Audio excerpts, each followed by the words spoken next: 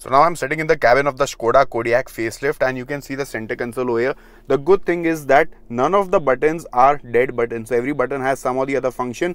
You have this, the auto start stop feature button over here, the park assist buttons, the parking camera button, the hazard light button, the lock unlock button. This is for the passenger airbag, and of course this multifunction steering wheel, which is similar to the one on the Skoda Octavia. You also get this fully digital virtual cockpit, a digital instrument cluster, an 8-inch screen, which is very nice in terms of quality, and even the sound quality is good from the Canton speakers.